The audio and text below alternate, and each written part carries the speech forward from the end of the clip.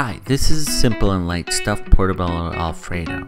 You need portobello mushrooms, zucchini or Italian squash, some baby tomatoes, some baby spinach, some roasted peppers, some thyme, and I'm using Gruyere cheese, but pretty much any cheese will work. Preheat your oven to 375 before you start, and then gently get the veins out of the portobello mushrooms. This can be a little tricky, so take your time. Then coarsely chop your baby spinach. Dice the roasted peppers and halve the cherry tomatoes.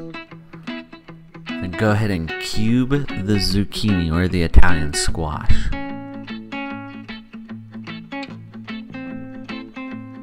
Get your thyme ready, and not only do you want to get it off the twigs, you want to chop it up pretty fine. And I just put that right on top of the tomatoes. Then shred your cheese to make it much easier to melt. You want to saute on medium-high heat with some olive oil and some garlic. Go ahead and throw your zucchini in there, or Italian squash. Saute the spinach for about a minute just to get it wilting. Then add your tomatoes, your thyme, and your peppers, and saute them up. You don't want to saute them until they're super soft. You want to leave them a little cooked. Add some salt and pepper to taste. Then go ahead and toss them.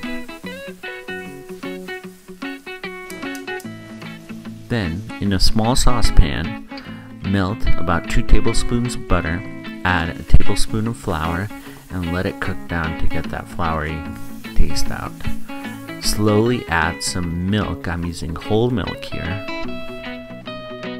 And then go ahead and add your cheese.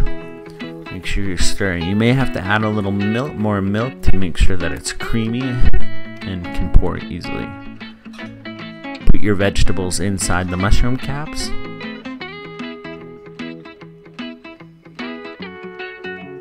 And then go ahead and drizzle on your Alfredo sauce. It looks so good.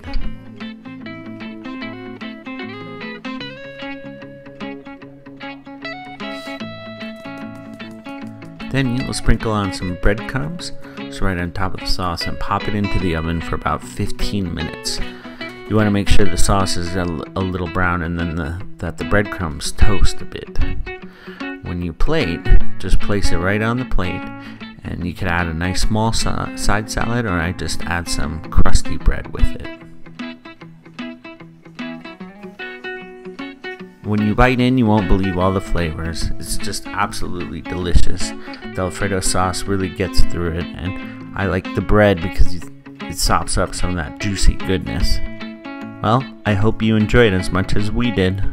Thanks for watching, and subscribe for more videos.